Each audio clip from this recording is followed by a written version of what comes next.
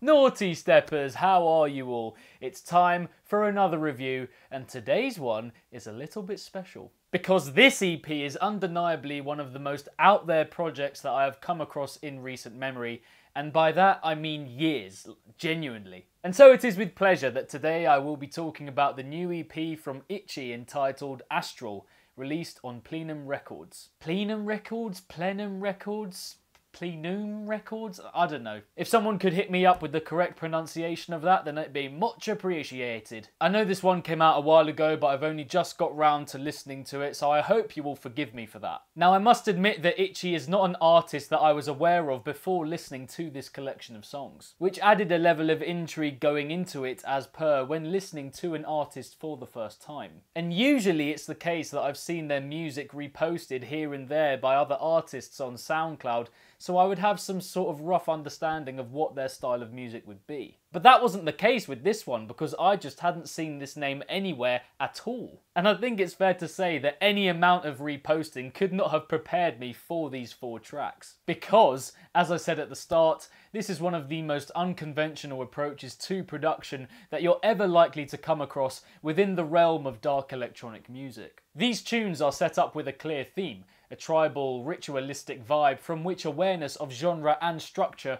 can be had. By this, I mean that the theme is the notable thing with this music, with the percussion, that which signals a specific genre, supporting that. Because usually the synths support the percussion.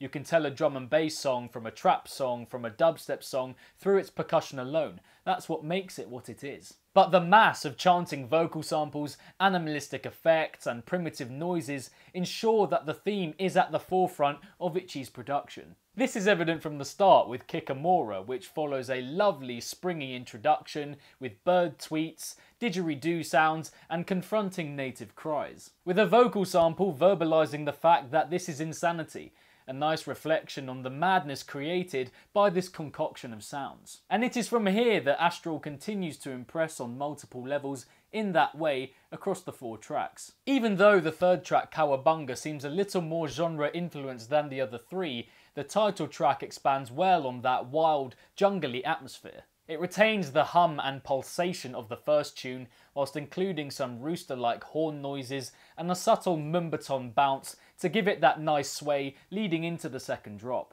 And it is here that we get the biggest nod towards the EP's title, with some shimmering extraterrestrial notes at the beginning giving an insight into an outer-worldly existence. And the 4th and final track, Genghis Khan, also taps into this liveliness, but in a much more mystifying way. It is as if the listener has observed several rituals from the outside and is finally being summoned to have the experience themselves. As we are greeted by someone welcoming us into his place and saying, "Oh, hello there, how are you, yes, yes," before a wall of hypnotizing, enchanting sounds lure the listener into its psychedelic depths. Tribal calls, daunting horn notes, and an irrepressible, drawn-out croak of a vocal sample that really puts you in a trance. The constancy of which pulls the attention of the audience right in, whilst its simple structure ticks along nicely in the background. Broken up in parts by the invasive "ah yeah yeah" samples that snap you out of the hypnosis, yet provide room simultaneously to throw you right back into it.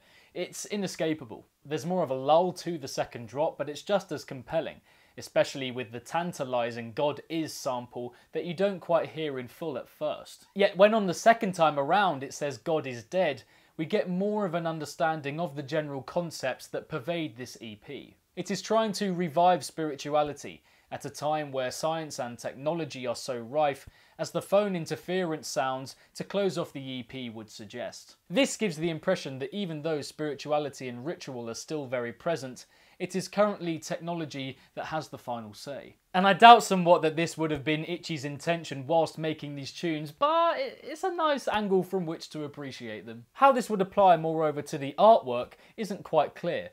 I'm liking the wealth of colour on show, but it doesn't seem to represent the themes that this music provides. If anything, I'd say it looks more heavy metal than anything resembling electronic music.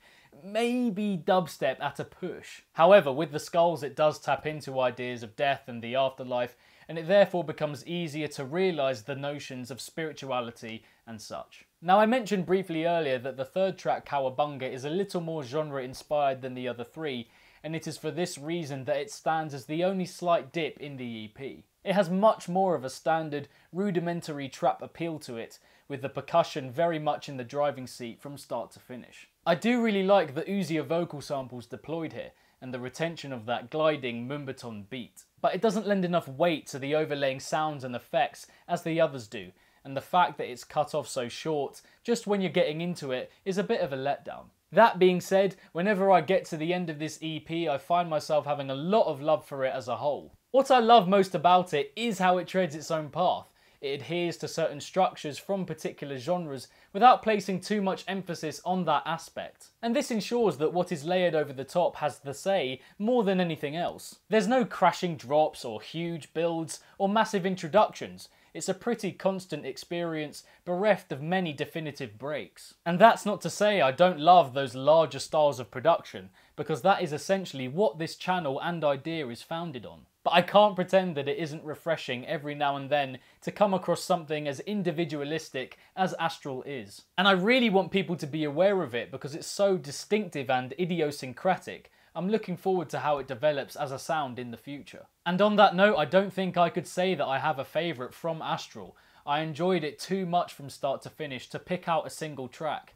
It's a revelation. But I could give you some recommendations if you enjoyed this EP. So Atlians, Don Kong, Carol Tip, and even Command Q to an extent. Actually, there's a track by Next Row and To Die For called Sundown, which has a similar ritualistic vibe. But in giving you these recommendations, I can't say that there are huge similarities, just small points of likeness between them. Such is the unorthodox nature of Ichi's music. If you want to go down the hallucinatory avenue with dark electronic music, then this would be a very good place to start. And so that's that. We've come to the end of another review, this time by Ichi's new EP Astral, released on Plenum Records. Please someone, if you have the correct pronunciation for that, then let me know what it is, because I'm pretty sure I'm not getting it right. But like this video, share it about, subscribe to the channel, and most importantly, go and check out this EP.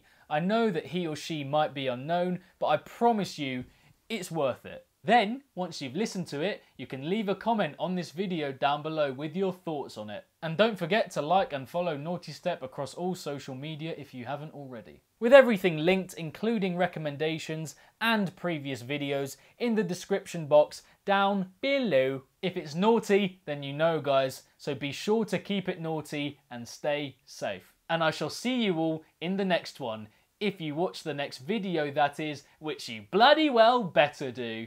Peace.